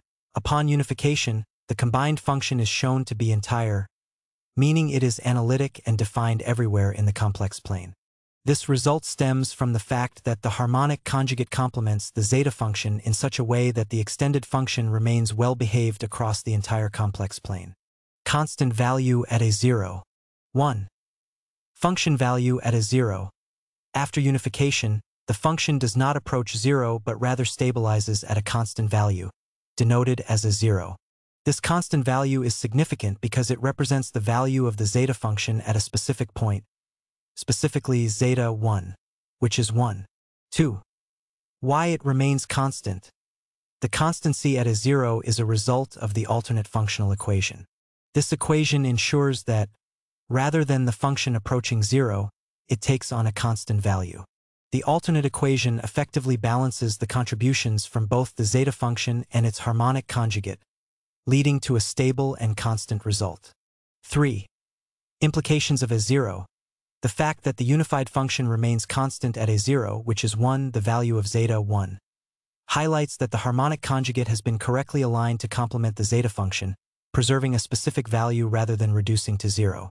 This constancy underscores the harmony and stability achieved through the unification process. Conclusion. Post-unification, the combined function of the Riemann zeta function and its harmonic conjugate does not become zero but remains constant at a0, which equals 1. This result is a direct consequence of the alternate functional equation used in the proof. The constancy of the function at this value signifies a successful integration of the zeta function with its harmonic conjugate, ensuring the function is entire and well-behaved across the complex plane. Laurent expansion and radius of convergence. When dealing with the Riemann zeta function and its simple pole at s equals 1, the Laurent expansion helps us understand the behavior of the function near this point and its radius of convergence. Laurent expansion. 1. Definition. The Laurent expansion of a function around a singular point, such as a pole, includes both positive and negative powers of the variable. For the Riemann zeta function near s equals 1, the expansion includes a term that behaves like 1/s-1, representing the pole along with other terms that are regular and analytic at s equals 1. 2. Radius of convergence. The radius of convergence for this series is defined by the distance to the nearest singularity. In the case of the zeta function, this radius is limited by the singularity at s equals 1, meaning the series converges in a region around s equals 1 but does not include s equals 1 itself. Impact of removing the simple pole. 1. Modification through unification. In my proof, the zeta function is unified with its harmonic conjugate to cancel out the pole at s equals 1. This process removes the term 1/s-1 from the Laurent expansion, leaving a series that is analytic at s equals 1. Even if someone wants to continue with the Laurent expansion, he or she has to approach the unification from the coefficient of the first term, which should be 1 again. 2. New radius of convergence. After the pole is removed, the Laurent series around s equals 1 transforms into a Taylor series, which only includes non-negative powers of s-1, This change extends the radius of convergence to cover the entire complex plane, resulting in a function that is entire, meaning it is analytic everywhere. Conclusion. The Laurent expansion of the Riemann zeta function near s equals 1 initially includes a term for the simple pole and regular terms, with its radius of convergence restricted by this singularity. By removing the pole through unification with its harmonic conjugate, the function's expansion becomes a normal Taylor series expansion involving eta function or alternate zeta function, expanding its radius of convergence to the whole complex plane and ensuring that the function is entire. Clarifying the redefinition of trivial zeros with the harmonic conjugate. In the context of my proof of the Riemann hypothesis, the role of the harmonic conjugate extends to redefining the trivial zeros of the Riemann zeta function. Here's an explanation of how this redefinition occurs and its implications. Understanding trivial zeros. 1. Definition: the trivial zeros of the Riemann zeta function are the zeros that occur at negative even integers, specifically at s equals -2, -4, -6, and so on. These are well known and arise due to the functional equation of the zeta function. 2. Functional equation. The Riemann zeta function satisfies a functional equation that relates zetas to zeta 1 minus s. This equation implies that the zeta function has zeros at these negative even integers. Redefining trivial zeros with harmonic conjugate. 1. Role of the harmonic conjugate. In my proof, the harmonic conjugate of the zeta function, derived through the alternate functional equation, plays a crucial role in redefining how zeros are represented. By integrating the harmonic conjugate, the combined function has new properties that alter the conventional understanding of trivial zeros. 2. New perspective on zeros. The harmonic conjugate helps transform the zeta function into a form where the behavior of zeros is influenced by both the zeta function and its conjugate. The trivial zeros, which were traditionally seen as intrinsic to the zeta function alone, are now redefined within this unified framework. 3. Impact on the zeta function. With the inclusion of the harmonic conjugate, the zeros of the combined function take on new characteristics. The trivial zeros are effectively absorbed or modified in this unified function, reflecting a more comprehensive view of where and how zeros occur. Implications of the redefinition. 1. Enhanced understanding. The redefinition provides a deeper understanding of the distribution of zeros by showing how the harmonic conjugate affects the zeta function's behavior. This approach integrates the zeros into a broader analytical framework. 2. Analytic continuation. By redefining the trivial zeros, the proof emphasizes the function's analytic continuation and how the zeros fit into the larger structure of the function, reinforcing the entire function's properties. 3. Harmonization with hypothesis. This redefinition supports the proof of the Riemann hypothesis by showing that the zeros of the zeta function, including the trivial ones, are consistently represented within the unified framework, aligning with the broader hypothesis about the location of non-trivial zeros. Conclusion. In my proof, the trivial zeros of the Riemann zeta function are redefined through the harmonic conjugate, offering a new perspective on their behavior. The harmonic conjugate integrates into the function's framework, modifying the traditional view of these zeros and enhancing our understanding of their distribution in relation to the unified function. Clarifying the unified zeta function's nature, not injective and not surjective. In the context of the unified Riemann zeta function, it is important to understand its properties in terms of injectivity and surjectivity. Here's a clear explanation. Nature of the unified zeta function. 1. Injectivity. A function is injective if different inputs always map to different outputs. The unified zeta function continues to be non-injective. This means that there are still multiple distinct inputs that can produce the same output value. In other words, different points in the domain of the unified zeta function can lead to the same value in its range. 2. Surjectivity. A function is surjective if every possible output value in the codomain is achieved by some input from the domain. Despite the unification, the unified zeta function remains non-surjective. This means that there are values in the codomain that are not covered by the function. In other words, not every possible output value is obtainable from some input value in the complex plane. Impact of unification on function properties. 1. Preservation of non-injectivity. The unification process, while addressing issues related to poles and zeros and providing a more comprehensive analytic structure, does not resolve the issue of injectivity. The function remains non-injective, reflecting that multiple distinct inputs can still map to the same output. 2. Preservation of non-surjectivity. Similarly, the unification process does not make the function surjective. There are still values in the range that the unified zeta function cannot achieve. This limitation indicates that the function does not cover its entire codomain. Implications. 1. Analytic behavior. The fact that the unified zeta function remains both non-injective and non-surjective highlights the inherent complexity of the function's behavior. It illustrates that while the function has been extended and modified, it does not achieve these ideal properties. 2. Fit with the hypothesis. The non-surjectivity of the unified zeta function is a feature that needs to be considered in the context of the Riemann hypothesis. It suggests that the function's behavior, including the distribution of zeros, is still constrained by its fundamental properties, even after unification. Conclusion. The unified Riemann zeta function continues to be neither injective nor surjective. While the unification process has modified and extended the function, it does not achieve injectivity.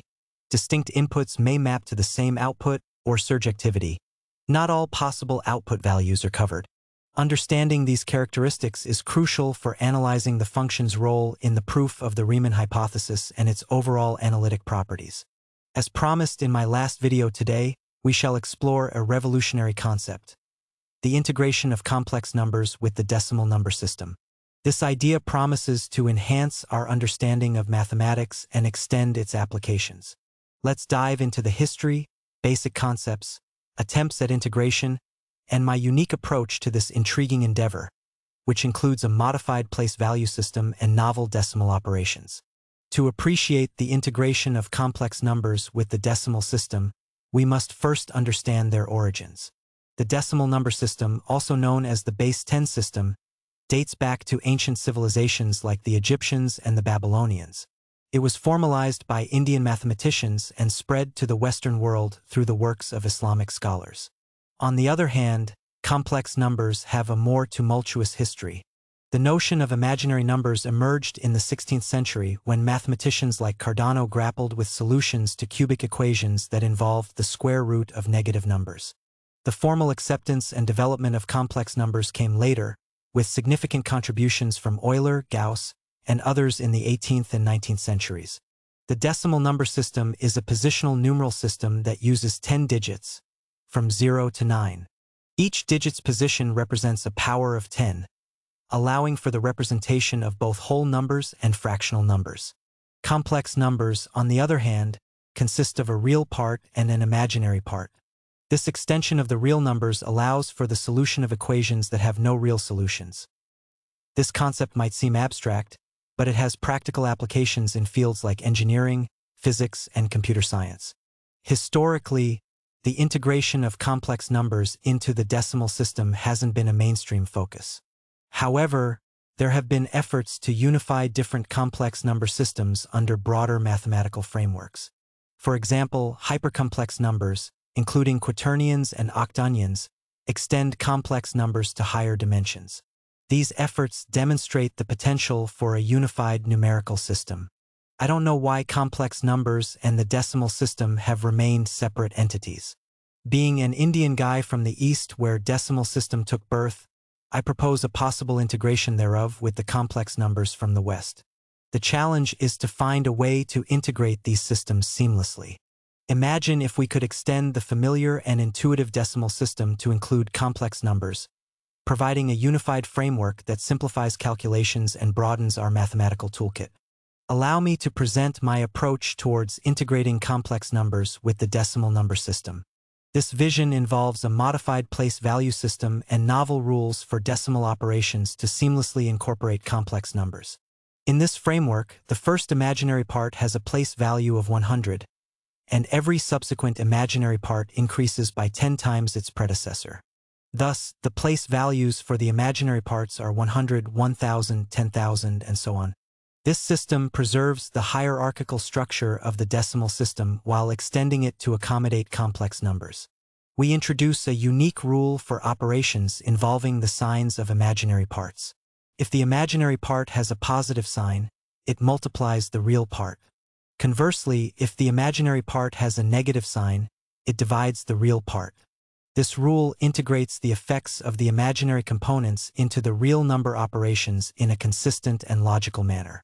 In this system, imaginary numbers are replaced by starting with the natural logarithm of 2 and its successive logarithms.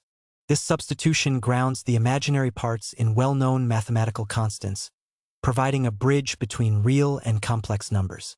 The problematic point will be negative logarithm of -1, which also can be fixed or replaced by double of the natural logarithm of 2 following the definition of imaginary number iota. This approach is consistent with the principles of the decimal system and the properties of complex numbers.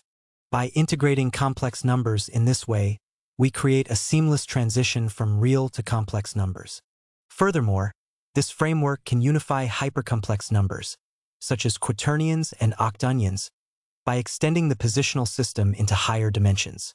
Each dimension could represent a different component of these hypercomplex numbers, preserving the structural integrity of the decimal system while accommodating greater complexity. Integrating complex numbers with the decimal number system through a modified place value system and my novel rules for decimal operations is a practical and innovative step towards unifying various numerical systems. By viewing complex numbers as an extended decimal system with unique place values and operational rules, we preserve consistency and open the door to unifying more complex number systems. This vision holds the promise of a more cohesive and comprehensive mathematical framework, enhancing our understanding and application of numbers in diverse fields. Thank you for your attention, and I hope this exploration has sparked your curiosity and appreciation for the innovative possibilities in the world of mathematics. As with any groundbreaking idea, the integration of complex numbers with the decimal number system is bound to face scrutiny and criticism. This is a natural part of the process of advancing knowledge and pushing the boundaries of what we understand.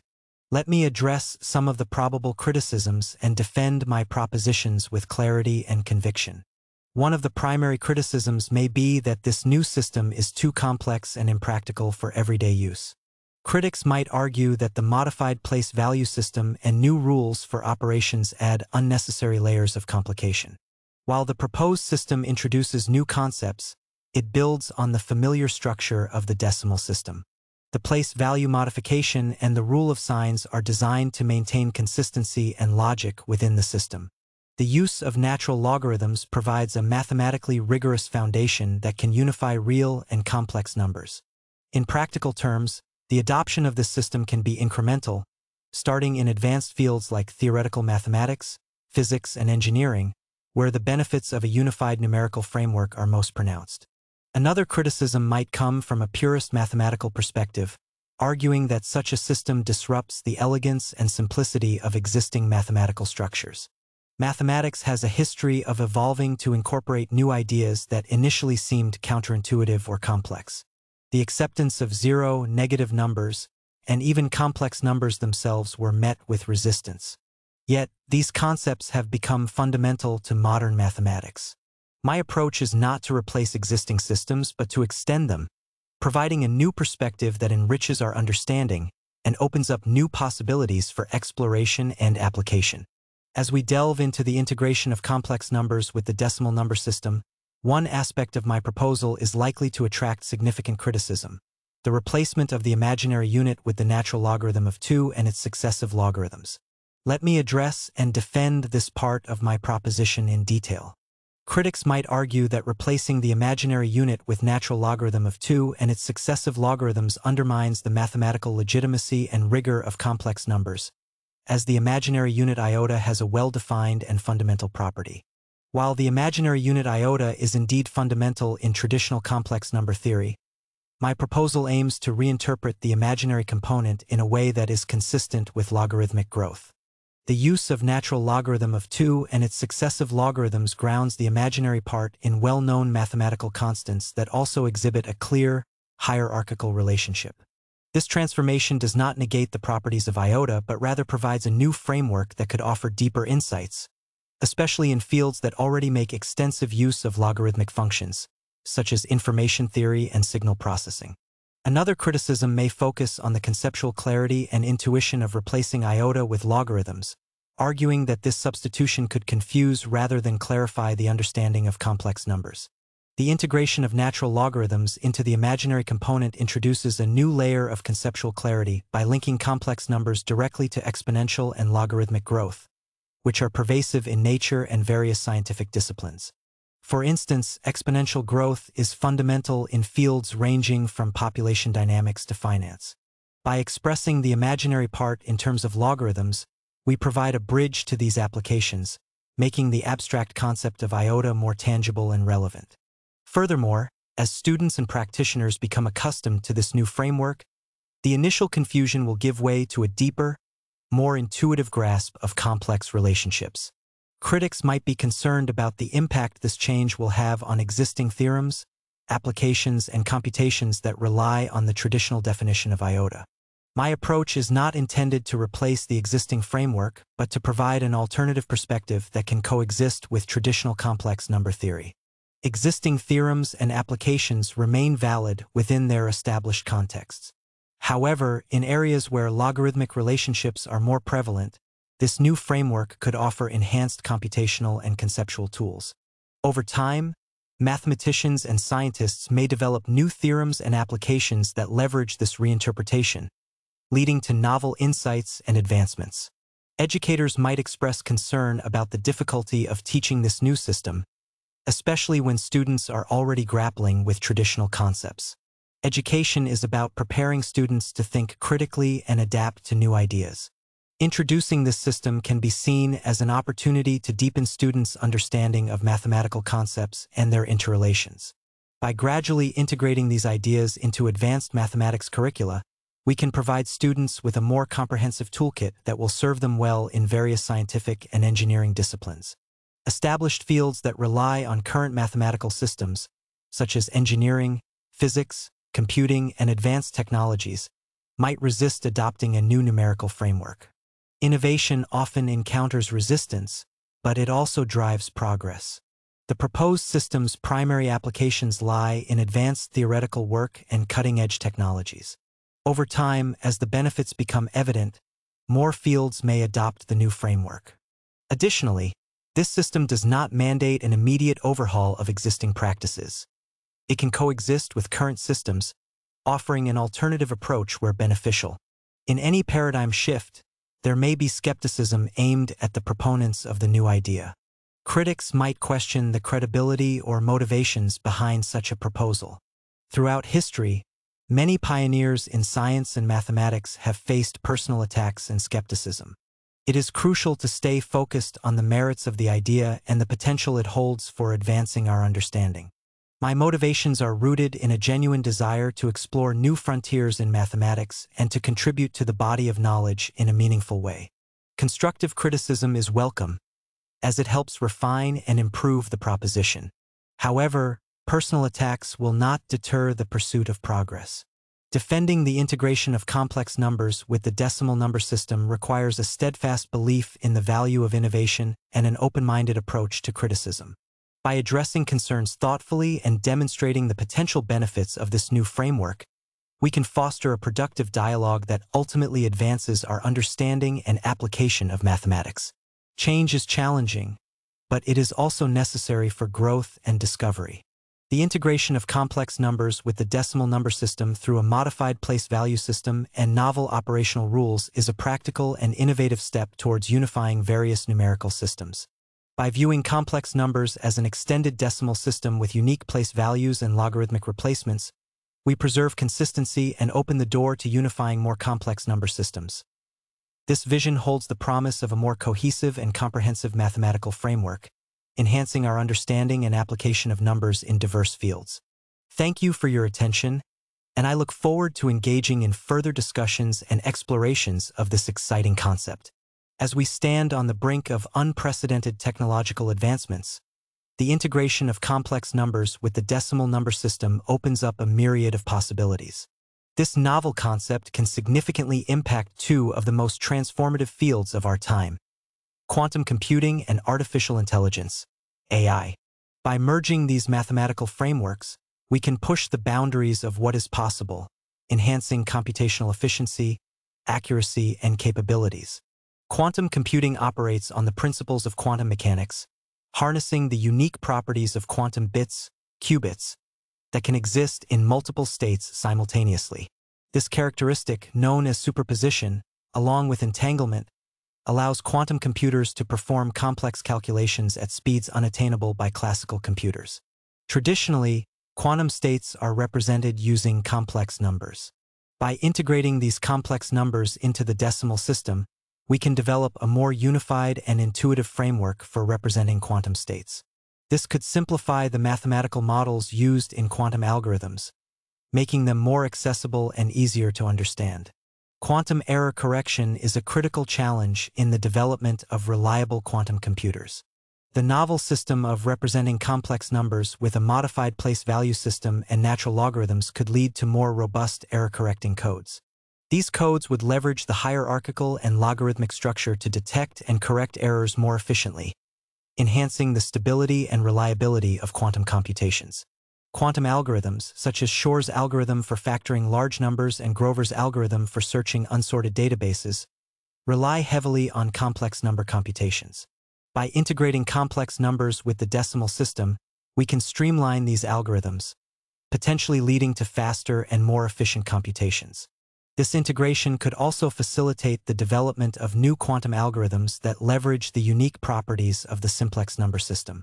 Artificial intelligence, particularly in areas like machine learning and neural networks, relies on complex mathematical operations to process and analyze vast amounts of data. The integration of complex numbers with the decimal system can enhance these operations in several ways. Neural networks often use complex numbers to model certain types of data and relationships.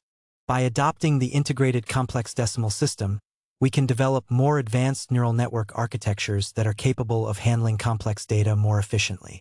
This could lead to improvements in tasks such as image recognition, natural language processing, and predictive analytics. The hierarchical and logarithmic structure of the integrated system allows for a more nuanced representation of data. This can improve the way AI models interpret and process information, leading to more accurate predictions and insights. For instance, in the realm of deep learning, this system could enhance the way features are extracted and weighted, resulting in more robust models. Machine learning algorithms, such as gradient descent, rely on complex number calculations to optimize model parameters. The new framework can simplify these calculations, making the optimization process more efficient. This could lead to faster training times and more accurate models, accelerating the development and deployment of AI technologies. One of the most exciting possibilities is the creation of a unified mathematical framework that seamlessly integrates AI and quantum computing. By leveraging the integrated complex decimal system, we can develop hybrid quantum classical algorithms that combine the strengths of both paradigms. This could lead to breakthroughs in fields like quantum machine learning, where quantum computers enhance the capabilities of classical AI models. The integration of complex numbers with the decimal number system represents a bold and innovative step towards advancing quantum computing and artificial intelligence. By providing a more intuitive, robust, and efficient mathematical framework, this novel concept has the potential to unlock new possibilities and drive transformative advancements in these fields. As we continue to explore and refine this integration, we can look forward to a future where the boundaries of computation and intelligence are continually expanded, leading to a deeper understanding of the universe and more powerful technological tools. Thank you for your attention, and I look forward to engaging in further discussions on the exciting potential of this groundbreaking idea. The integration of complex numbers with the decimal number system offers a revolutionary framework that can transform various fields, including human disease drug development, genetic modification, and cancer treatment. By merging these mathematical systems, we can enhance computational models, improve data analysis, and develop innovative approaches to tackle some of the most challenging problems in medicine and biotechnology. The process of drug development is intricate and time-consuming, requiring precise modeling and analysis of biological systems and molecular interactions. The integrated complex decimal system can significantly impact this field in several ways. Computational models used in pharmacology often rely on complex numbers to simulate the behavior of drugs within the human body. By integrating complex numbers with the decimal system, we can develop more accurate and efficient models. This can improve the prediction of drug behavior, including absorption, distribution, metabolism, and excretion, ADME, leading to faster and more reliable drug development processes. Molecular dynamic simulations are essential for understanding the interactions between drugs and their target proteins. The novel framework can simplify these simulations by providing a more intuitive representation of molecular interactions. This can enhance our ability to identify potential drug candidates and optimize their efficacy and safety. The hierarchical and logarithmic structure of the integrated system allows for more efficient data analysis and pattern recognition. This can expedite the identification of promising drug compounds from large datasets, reducing the time and cost associated with drug discovery. Genetic modification involves altering the genetic material of organisms to achieve desired traits. The integration of complex numbers with the decimal system can advance this field by improving the precision and efficiency of genetic engineering techniques. Gene editing technologies, such as CRISPR-Cas9, rely on precise targeting and modification of specific DNA sequences. The new mathematical framework can enhance the algorithms used to design and optimize guide RNAs, increasing the accuracy and efficiency of gene editing. Genetic modification requires the analysis of vast amounts of genomic data. The integrated system can streamline this analysis, allowing researchers to identify genetic variations and their functional impacts more efficiently. This can accelerate the development of genetically modified organisms with desired traits, such as disease resistance or improved nutritional content. Synthetic biology involves designing and constructing new biological parts and systems. The complex decimal integration can provide a more robust foundation for modeling and simulating synthetic biological systems, leading to more reliable and scalable synthetic biology applications. Cancer treatment is a multifaceted challenge that requires precise targeting of cancer cells while minimizing damage to healthy tissues. The novel mathematical framework can significantly contribute to the development of more effective and personalized cancer therapies. The integration of complex numbers with the decimal number system holds the potential to revolutionize human disease drug development, genetic modification, and cancer treatment. By providing a more intuitive, robust, and efficient mathematical framework, this novel concept can enhance computational models, improve data analysis, and lead to innovative approaches in medicine and biotechnology. As we continue to explore and refine this integration, we can look forward to groundbreaking advancements that improve human health and well-being. Thank you for your attention, and I am excited to engage in further discussions on the transformative potential of this groundbreaking idea. The integration of complex numbers with the decimal number system, hereby termed the simplex number system, represents a revolutionary framework that can significantly advance various fields. In information technology and telecommunication, this novel system can enhance computational efficiency, data representation, signal processing, and encryption, among other areas. Let's explore the potential applications of the simplex number system in these fields. Data storage and compression are critical for managing the vast amounts of information generated daily. The simplex number system can provide a more efficient representation of complex data, reducing storage requirements and improving compression algorithms. By leveraging the hierarchical structure and logarithmic relationships, we can develop more advanced data compression techniques that preserve data integrity while minimizing storage space. Many algorithms in computer science, such as those used in graphics processing, machine learning, and numerical analysis, involve complex number calculations. The simplex number system can streamline these computations, leading to faster and more efficient algorithms. This improvement can enhance the performance of various applications, from rendering high-quality graphics to training deep learning models. Cryptographic algorithms rely on complex mathematical operations to secure data. The simplex number system can introduce new methods for encryption and decryption, leveraging the unique properties of the integrated complex decimal framework. This can enhance the security of digital communications and transactions, making it more difficult for malicious actors to breach cryptographic defenses. Error detection and correction are essential for maintaining data integrity in digital systems. The simplex number system can improve the design of error-correcting codes, such as Reed-Solomon and LDPC codes, by providing a more robust mathematical foundation. This can enhance the reliability of data transmission and storage, reducing the likelihood of data corruption and loss. Signal processing is at the heart of telecommunication, involving the manipulation and analysis of signals to transmit information. The simplex number system can enhance digital signal processing, DSP, algorithms by providing a more intuitive representation of complex signals. This can lead to more efficient filtering, modulation, and demodulation techniques, improving the quality and reliability of communication systems. Channel coding techniques, such as error-correcting codes, are crucial for maintaining the integrity of transmitted data. The hierarchical and logarithmic structure of the simplex number system can improve the design of these codes, making them more efficient at detecting and correcting errors. This can enhance the performance of communication channels, particularly in noisy environments. Modulation schemes such as quadrature amplitude modulation, QAM, and phase shift keying, PSK, rely on complex number operations to encode data onto carrier waves. The simplex number system can introduce new modulation techniques that leverage its unique properties, potentially increasing the data throughput and robustness of communication systems. Telecommunication networks rely on complex algorithms to manage data traffic, allocate resources, and optimize performance. The simplex number system can enhance these algorithms, leading to more efficient network management and improved quality of service, QoS. This can result in faster data transfer rates, reduced latency, and better overall network performance.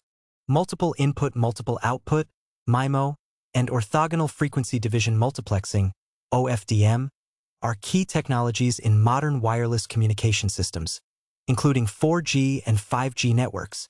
These technologies rely on complex number operations for signal processing and channel estimation. The simplex number system can optimize these processes, improving the performance and capacity of wireless networks. The simplex number system offers a transformative approach to handling complex numbers, providing a more intuitive, robust, and efficient mathematical framework. In the fields of information technology and telecommunication, this system can significantly enhance data storage, computational algorithms, cryptography, signal processing, channel coding, modulation schemes, and network optimization. By adopting the simplex number system, we can unlock new possibilities and drive advancements that will shape the future of digital communication and technology.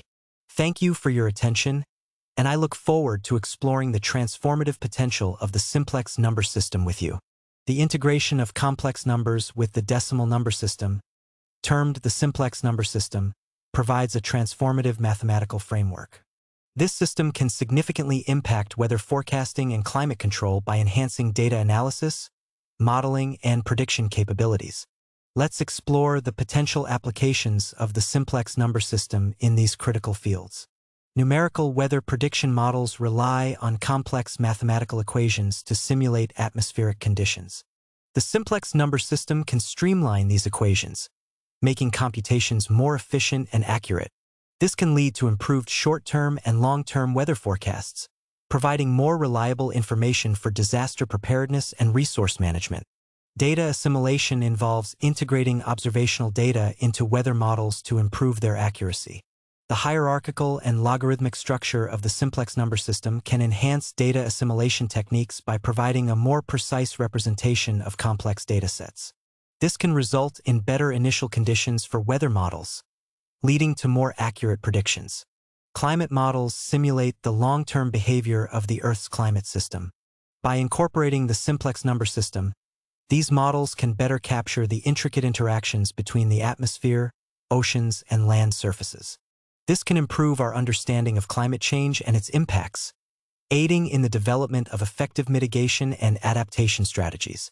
Remote sensing technologies, such as satellites and radar, generate vast amounts of data that need to be processed and analyzed. The simplex number system can optimize these processes, enabling more efficient extraction of meaningful information from raw data. This can enhance the accuracy and timeliness of weather forecasts and climate monitoring. Geoengineering involves deliberate interventions in the Earth's climate system to mitigate the effects of climate change. The simplex number system can provide more accurate and reliable models for evaluating the potential impacts of geoengineering techniques, such as solar radiation management and carbon dioxide removal. This can inform decision-making and policy development in this controversial field. Effective climate control requires continuous monitoring of environmental variables, such as greenhouse gas concentrations, temperature, and humidity. The simplex number system can improve the analysis of environmental data, providing more detailed and accurate information on the state of the climate. This can support efforts to manage and control climate-related phenomena. Long-term climate predictions are essential for understanding future climate scenarios and planning mitigation strategies. The simplex number system can enhance the performance of climate prediction models by providing a more robust mathematical foundation. This can lead to more reliable projections of climate change impacts, supporting global efforts to address this critical issue. Effective climate control requires optimal management of natural resources, such as water and energy. The simplex number system can enhance resource management algorithms by providing more accurate and efficient models. This can support sustainable practices and improve resilience to climate-related challenges, such as droughts and extreme weather events.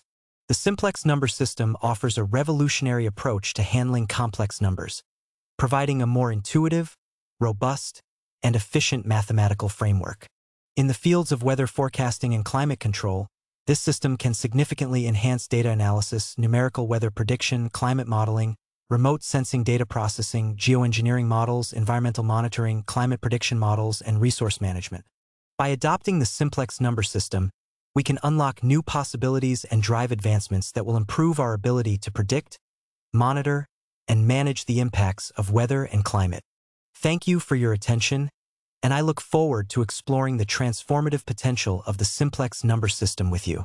A Type 2 civilization, according to the Kardashev scale, is a society that has harnessed the full energy potential of its star.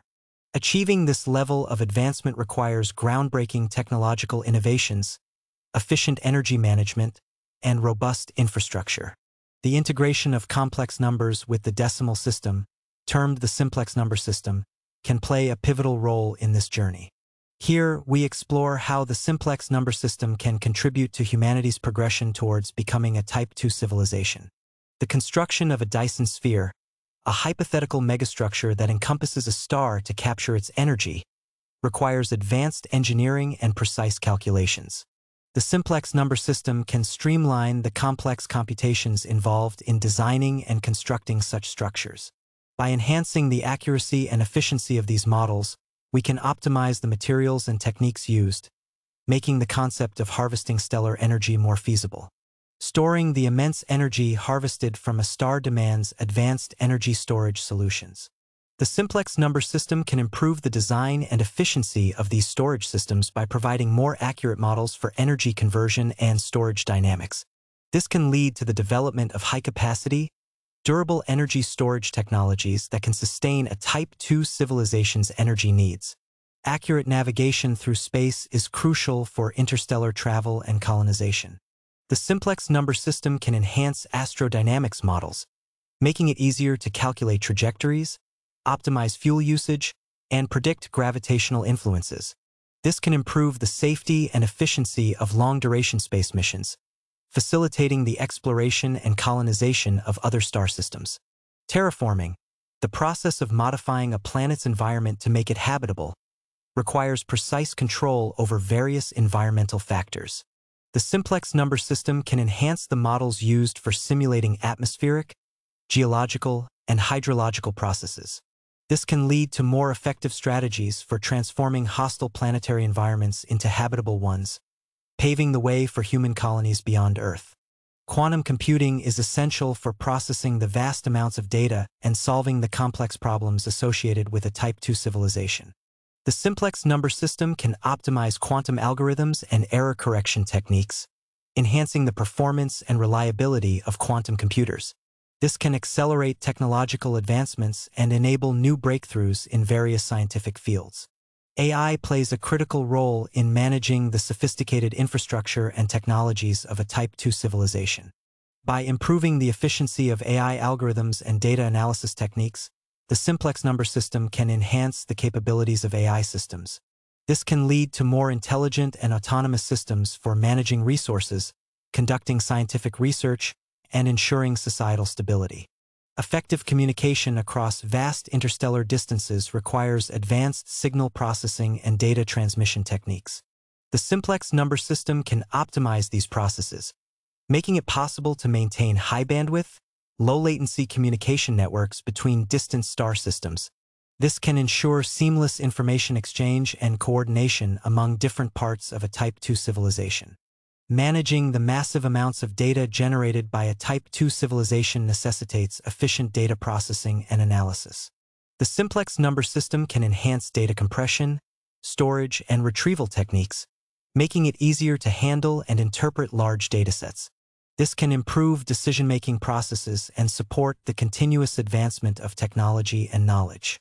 Efficient utilization of planetary resources is crucial for sustaining a Type 2 civilization. The simplex number system can improve models for resource extraction, processing, and distribution, ensuring optimal use of available materials. This can reduce waste, minimize environmental impact, and support sustainable development practices. Maintaining the balance of biospheres on multiple planets requires sophisticated ecological models. The simplex number system can enhance our understanding of complex ecological interactions, leading to better management of planetary ecosystems. This can ensure the long-term sustainability and health of habitats within a Type 2 civilization. The simplex number system offers a transformative approach to handling complex mathematical problems, providing a more intuitive, robust, and efficient framework. In the quest to become a Type 2 civilization, this system can significantly enhance energy management, space exploration, advanced technologies, communication networks, and sustainable resource management. By adopting the simplex number system, humanity can unlock new possibilities and drive the advancements necessary to achieve a Type 2 civilization, harnessing the full energy potential of our star and ensuring our long-term survival and prosperity.